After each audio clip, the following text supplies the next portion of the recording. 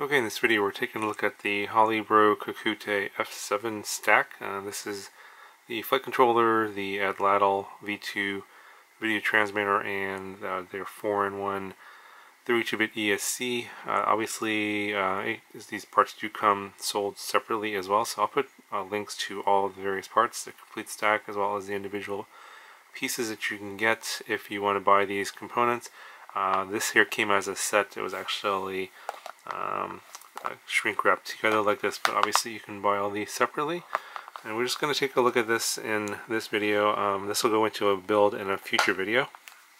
Okay, so the one box here on the left here has the video transmitter and the F7 flight controller, and just has a little QR code there for the manual. You can go to the product link in the description, and there will be a link there to get the manual if you want to see that. It has the wiring diagram for the flight controller and also the manual for the video transmitter. And then the other box here has the 4-in-1 ESC. This is a 32-bit ESC, D-Shot 1200 capable, 65 amps continuous with 80 amps burst, and it has a current sensor on board and ESC telemetry. And this is a very, like all Holybro stuff, very nicely laid out, and this looks really, really nice. These metal MOSFETs here, a little bit of they got a smaller current sensor there, pretty big pads for the battery leads and also for all the motor wires on the top side. So this is, I think this is going to be the top. This is motor 1 over here, motor 2, motor 3, and motor 4, and then no soldering connections on the underside. You have a huge row of capacitors there for cleaning up noise, and then you have your wiring limb connection here, goes to your flight controller. So the ESC is 2 to 6S capable. It does not do 8S. It does come with these other accessories here. You get little nylon M3 standoffs for mounting, and then just come with a looks like a low ESR capacitor, 35 volts, 470 microfarads. And then this looks like I have a couple of different wiring looms here for connecting to your flight controller. Yeah, so it looks like these are probably going to be the same, just two different lengths. I guess if you are having a build where you need the wiring loom to be longer, then this is nice, but if it's stacked right on top of each other, the shorter one is probably the one you're going to want to use.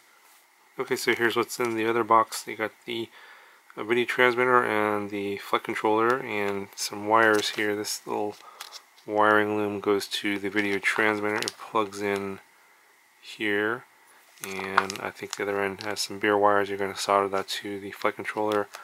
It does come with the little brass nuts for the SMA adapter, and this is SMA for your SMA antennas, and this connects to the MMCX connector that's on the video transmitter. It's pretty typical what you get these days. And then you get a spare set of foam and ribbon cable here for the IMU or the gyro, and that's going to be sitting on a little pad there on top of the flight controller.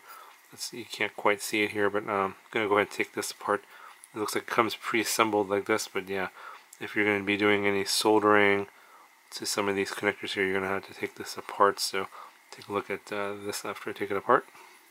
Okay, so take a look at the video transmitter here first. This is the version 2.3 of the video transmitter.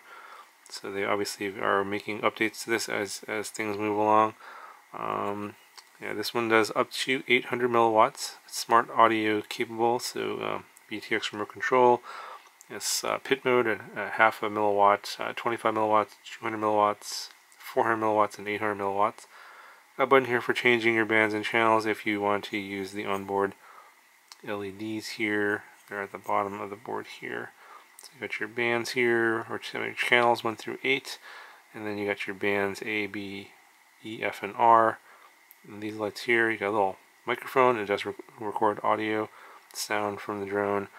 MMCX connector there, and then this is where you're going to connect up your wiring loom here, and I think that's going to be just four cables. You got your red wire, which is going to be your battery voltage, black is ground.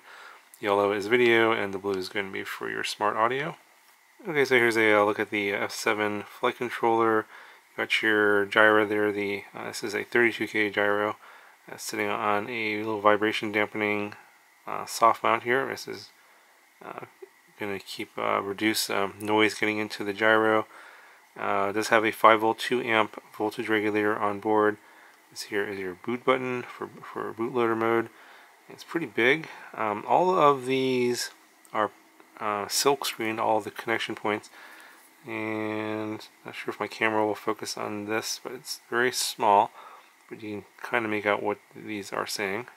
So at the very top here, you got your connections for your camera, you got your ground, 5V, and your video in, and then your video transmitter is going to connect over here. You have ground here on the left, battery voltage, I think that's RSSI there, and then this is video out to the video transmitter. So these three wires here are going to go to that one, to the wiring harness here that goes to the video transmitter, and then the last blue wire is probably going to go to one of your transmit pins here on one of the UARTs, and you got a bunch of them here. You got R1, T1, so that's UART 1, and then UART 2, 3, 4, and 6.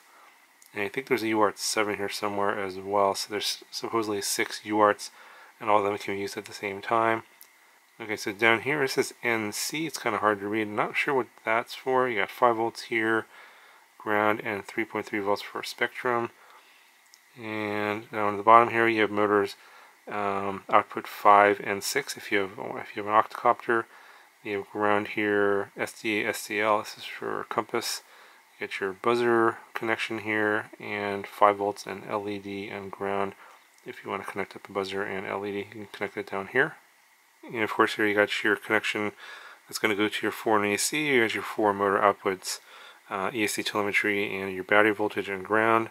That's going to be on the wiring loom that I showed earlier, and just connect that to here, and then the other one goes to the 4 and AC.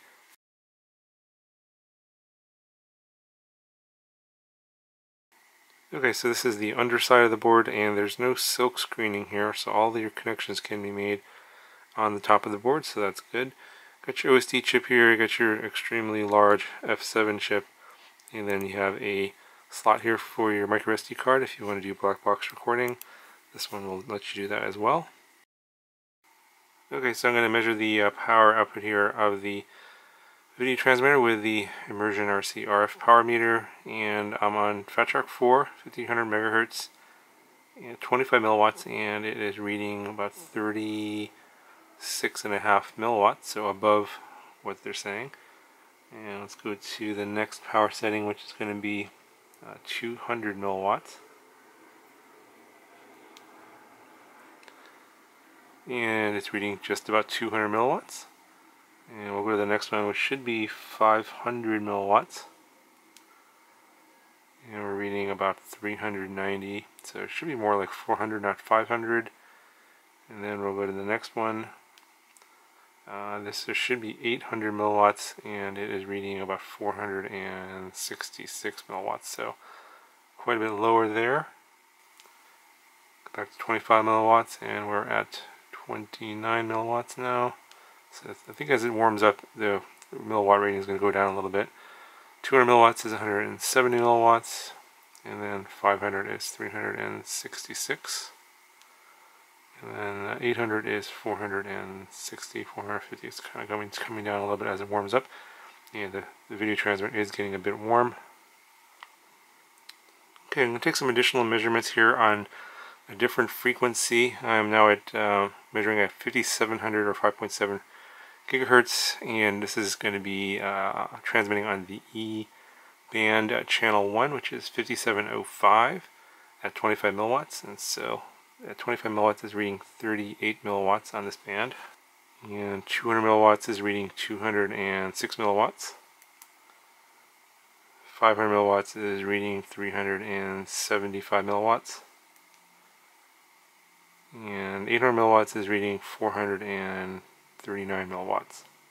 Okay, so now I'm going to measure on 5900 megahertz. So the closest one would be the E band on channel 6, which is 5905, and on 25 milliwatts it is reading about 24.6 milliwatts. Switching over to 200 milliwatts, it's now reading 140 milliwatts, and at 500 milliwatts it's reading about 345 milliwatts, and 800 milliwatts is about 480 and falling, 477 milliwatts. So yeah, it's pretty warm at 800 milliwatts, so I'll take that back down to 25 milliwatts, and now you can see it's reading about 20 milliwatts. So the reading varies based on the frequency it's transmitting on.